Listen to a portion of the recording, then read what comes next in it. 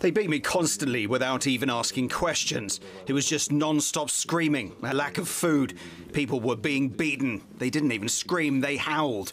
It just doesn't sound human. I've heard a man's ribs break, his arms break. A civilian was watching Russian news on his phone. He was taken there. A 71-year-old man with diabetes. He was lying there, his hands bandaged. There were women there also.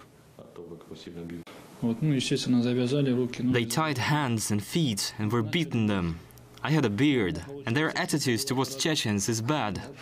They were kicking us in the face, on the head, on the ribs, threatened to hang and castrate us. They filmed us during the beatings.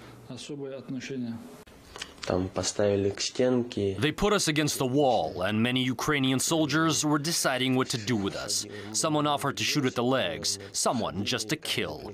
We were kept in the gym. It was very cold. They constantly mocked the pilots, beat them, forced them not to sleep. They were saying the pilots could return to Russia only as disabled people. We were lying in the gym blindfolded and heard how they beat one soldier all night, and in the morning they said, "Do you even know that you slept next to a corpse?" I think he was beaten with sticks.